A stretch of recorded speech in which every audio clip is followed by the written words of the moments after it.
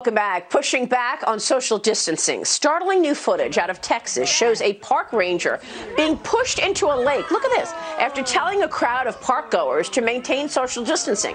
The man accused of pushing the ranger now facing charges of attempted assault. States across the country are now easing restrictions on businesses, but still enforcing social distancing. A new government draft report is predicting that the United States will see 200,000 new daily cases of COVID-19 and 3,000 deaths every day by June 1st. Mattie Duppler, what is this about all of this pushback? I recognize people do not want an impact on their rights, but look at these numbers.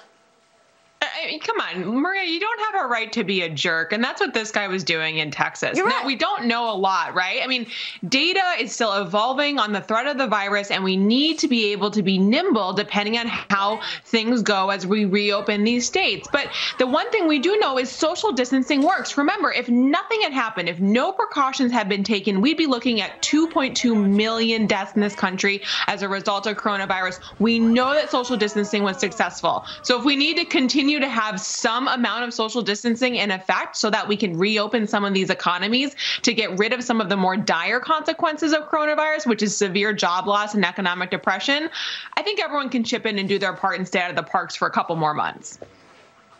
I mean, it seems, Dagan, some people don't understand the severity of this and how contagious this is. This is severely contagious and infectious. I know, but you've had people locked inside in tiny apartments in New York City and other major metropolitan areas for 6 weeks, if not more, if you're looking in California.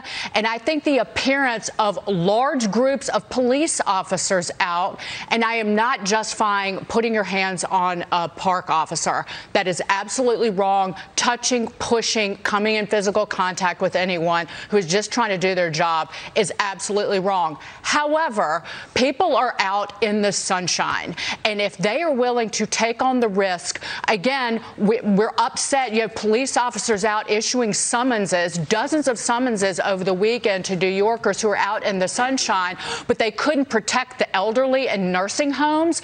Again, what did they preach? We need to protect the most vulnerable. Well, New York State didn't do that, but instead they have cops out issuing summonses to people who are trying to get some rays and some vitamin D, and then people's cars are getting broken into in the streets. I just think that when you start sending out groups of police officers and people see them, and this is out in California too, where you have a surfer in the water who's getting chased by a sheriff's department boat, how does that make sense? They're trying to get people out of the water. You need to back up and take a breath. Everybody does. But if people are willing to take the risk and go out in the sunshine, you know what? If they're within 4 feet of somebody and not 6, I think everybody needs to take a big old deep breath.